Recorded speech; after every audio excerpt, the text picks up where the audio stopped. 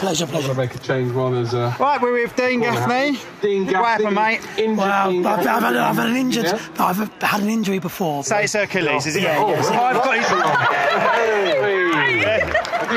I've got exactly the same problem, mate. Call it heel-onitis or something. Something to do with the heel here.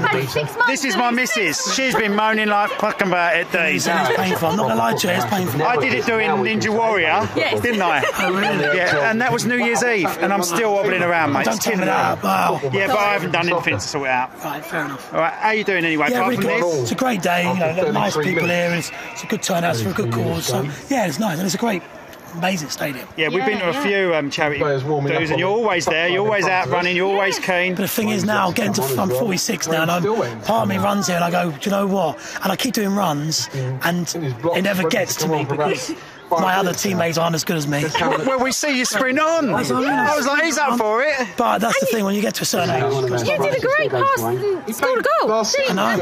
There we go. The thing is, I was a whisper away from scoring as well. I could feel it flash past me. I'm gutted for you. But never mind. Dean, I've got to say this, right? You're a family hero of ours, right?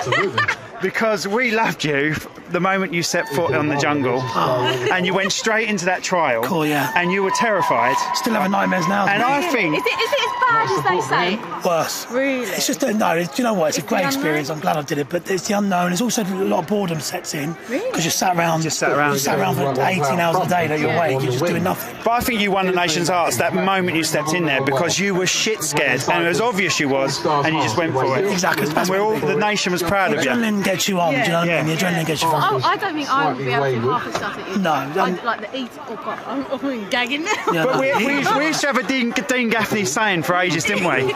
You were asked to do it, you'd done a load of stuff, a load of these trials. I can't remember what it was they got you to do. I think you had to stick your fucking head in something. And you went, what? Yeah. And we turned it somehow for years into what diddly what?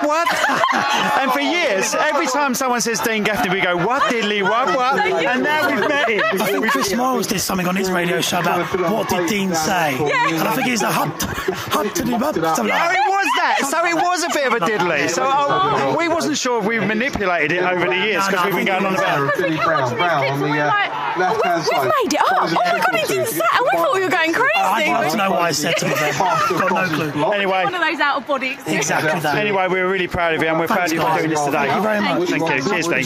Thank you. Take care.